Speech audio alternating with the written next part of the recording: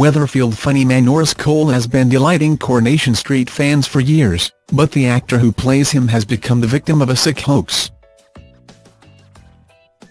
Malcolm Hebden was briefly hospitalised earlier this week but is not dead and is recovering.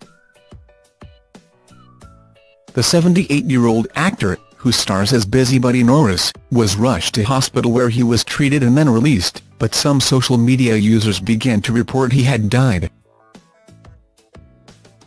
One reportedly fake news site also listed that Malcolm had died, which in turn sent fans into a frenzy of panic as they tweeted out their condolences.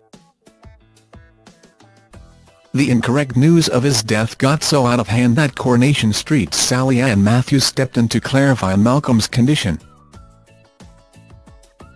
Sally, who plays Jenny Bradley, told fans that the information was thankfully not true.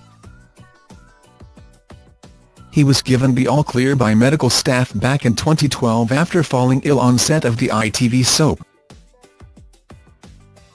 Malcolm bounced back from his health scare, and barely missed a day off work. Chester-born Hebden has starred on the soap for 23 years and is most famous for working in the cabin and being adored by Mary Taylor.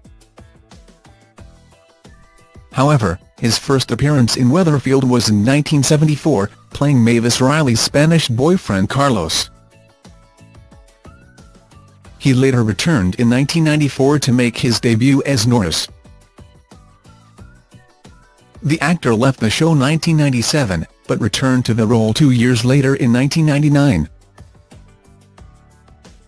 Malcolm has also appeared in classic comedy Last of the Summer Wine.